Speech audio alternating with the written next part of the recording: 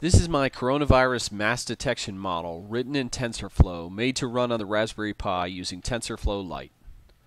The hardware itself uses the Google Coral TPU in order to offload the calculations and speed up the prediction.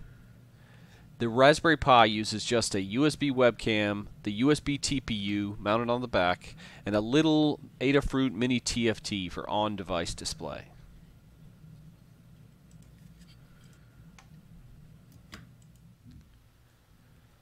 When I run the project, the Raspberry Pi will make predictions on the images provided by the USB webcam. If it sees a face, it will attempt to predict whether or not the face is wearing a coronavirus mask. The prediction will draw a colored box around the face, red if they're not wearing a mask, and green if the mask is detected. It will also output the prediction, red or green, to the mini-PiTFT located on the device. The model itself was made with a vast array of faces. I downloaded hundreds of images of faces both with and without masks and hand annotated them all.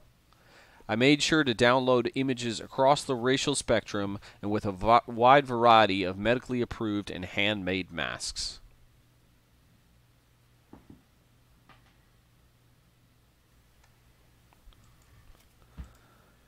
Here's what the display looks like when it sees faces with and without the mask. You can see on the display the accuracy of the prediction, the relative size of the face in the image, the frames per second calculation, as well as the core temperature of the Raspberry Pi. The model is made with TensorFlow version 1.13 and trained and tested on Google's Colab. I'll make the model or the Google Colab publicly available if anyone is interested in taking a look. Thanks for watching.